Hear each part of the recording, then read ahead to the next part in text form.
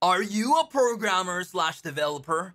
And do you want to move to cybersecurity career, specifically to hacking or offensive security?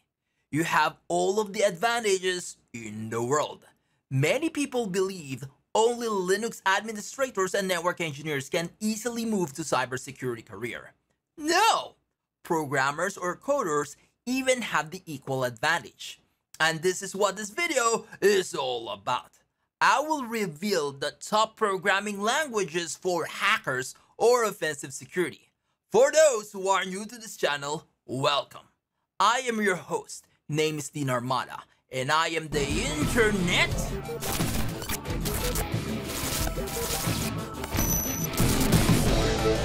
action star.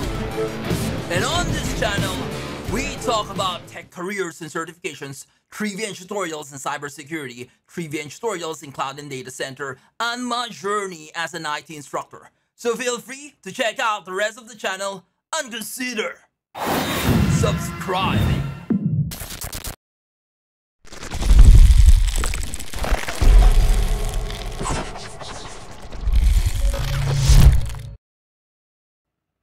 PHP is a general-purpose scripting language geared towards web development. Yes, we have Java, .NET, Python, or Node.js web-based applications, but nothing is more vulnerable than PHP. If you are familiar with PHP, you can still use it for hacking or penetration testing.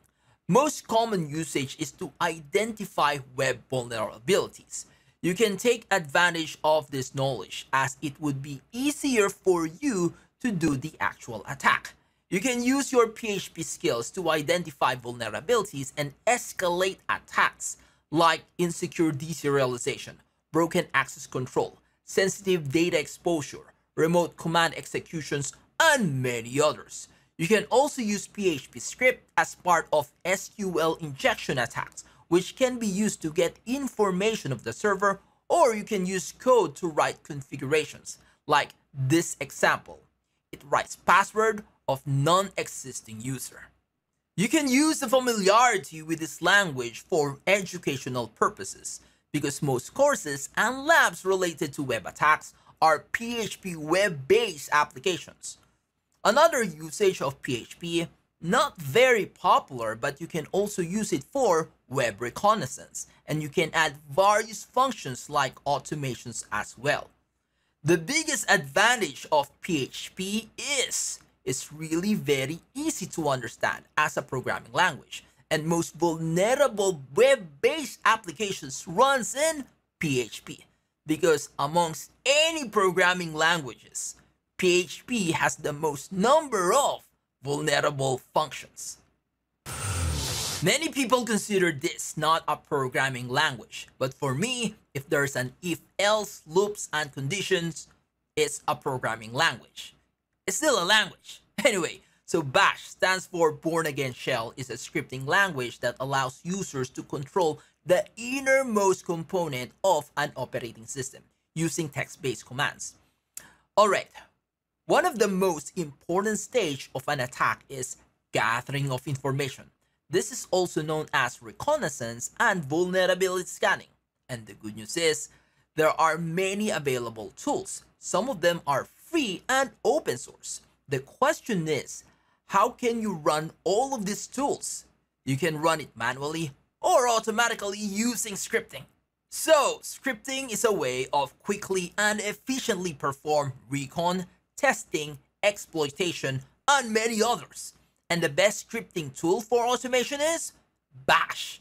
You can run and automate shell commands with also other scripts like Python, PHP, etc. It's also available in any Linux and Mac platforms. It's the best scripting tool for file manipulation, and it can be used to identify if servers are being attacked and trace how the attack happened and where the attack came from. Here is a Bash script example to automate reconnaissance. JavaScript is a programming language that allows you to implement many complex features on web pages. It's really important because of cross-site scripting, or XSS, which is still one of the most common web attacks.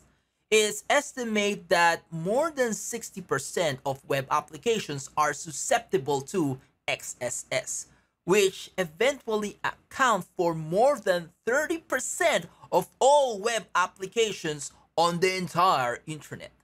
XSS is consistently in the list of OWASP top 10. It's also the most reported vulnerability in most bug bounty platforms. And please don't underestimate XSS, as it can be nested to other attacks such as CSRF or cross-site request forgery. With this combination, you can successfully hijack the session of the victim.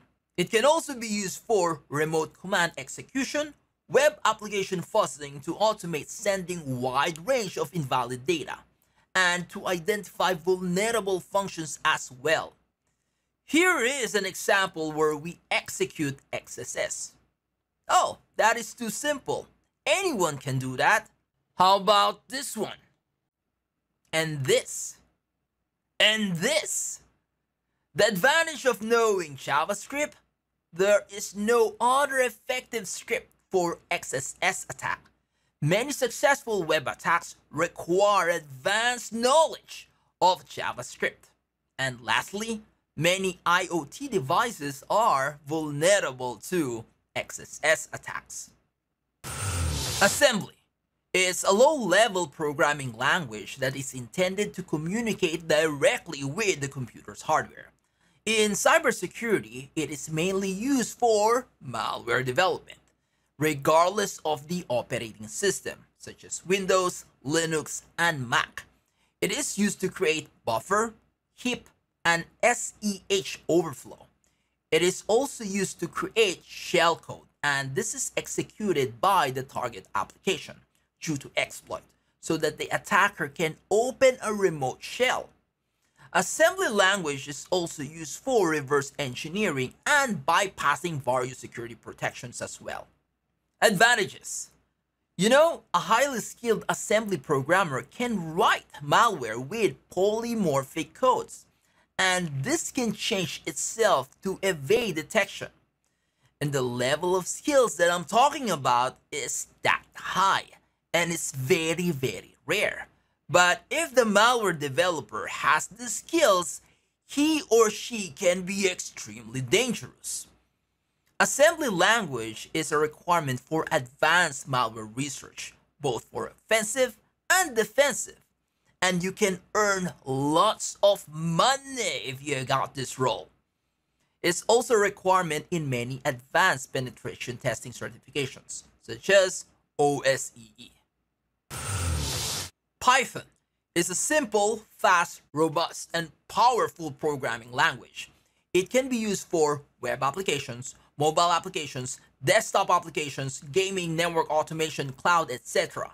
It's the most useful and probably the most important programming language to learn. It is also used for cybersecurity.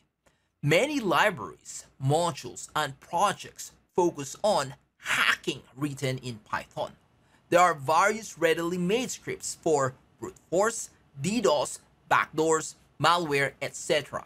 It can also be used for automation in many different ways, such as vulnerability scanning, recon with Python Nmap, API integration with other tools such as Burp Suite.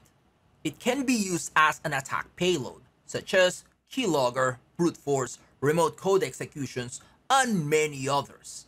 For networking, there are many built-in modules, such as KP, DNS Python, etc. And for web, you can use it for fuzzing, session hijacking, and there is Jinja for template injection, and many more. Python is a language that is very easy to learn. Python has too many use for cybersecurity and hacking, and a single slide and a section of a video is not enough. So what I'm gonna do is I'm gonna create few more videos dedicated for Python, for hacking, and for cybersecurity in general. So those are the top programming languages you need to enter hacking or offensive security. Do you need all 5? Not really. I would say at least 2. For developers out there, can we start hacking? Yeah, can. But of course, you still need to have a good foundations in Linux, networking, and security. Give me a thumbs up if you agree with me. Also, give me a thumbs up even if you don't.